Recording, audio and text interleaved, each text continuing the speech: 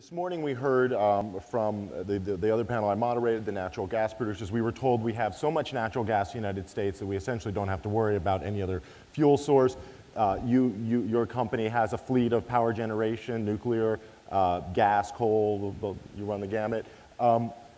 We have so much gas. Why bother building anything else? I mean, you know, we've been told essentially, you know, what could go wrong here?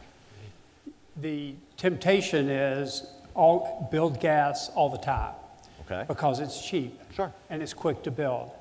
But the reality is the strength of the electric grid in the United States is our mix of generation. We have a portfolio of ways of generating electricity, unlike the transport sector that's totally dependent on oil. Right. So today, I mean, just to give you an example, we built a new combined cycle plant, came online in May. Gas is $2.35. It's a very efficient plant, and it's being dispatched after our nuclear plants and before all our coal plants.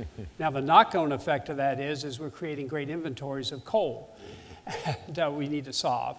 But that's not just happening in the Carolinas. That's happening in MISO, PJM, and other regions.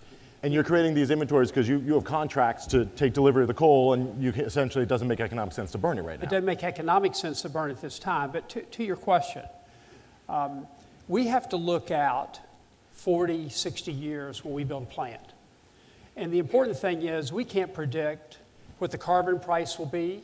We can't predict at the end of the day, there's great supply of natural gas. We can't predict what the price of gas will be. And if history's any lesson, it's been volatile. But my hope is with shale gas, it will be more, the price volatility would be mitigated in some way. Your hope? What about your expectation? Do you think that we're entering a new era of natural gas prices? That's a critical question for many people here.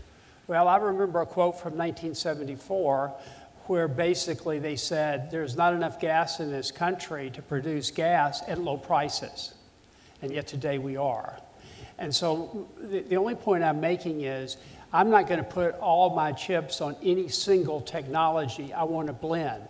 And so I have to convince regulators that if carbon price rises, if demand increases over what we expect, if there is greater volatility in gas prices, and I hope there isn't, but if indeed it is, like the past, I need to make sure that we continue to stay the course. And actually, that's the toughest challenge we have, because we have to convince regulators and consumers, let us build other things than just gas.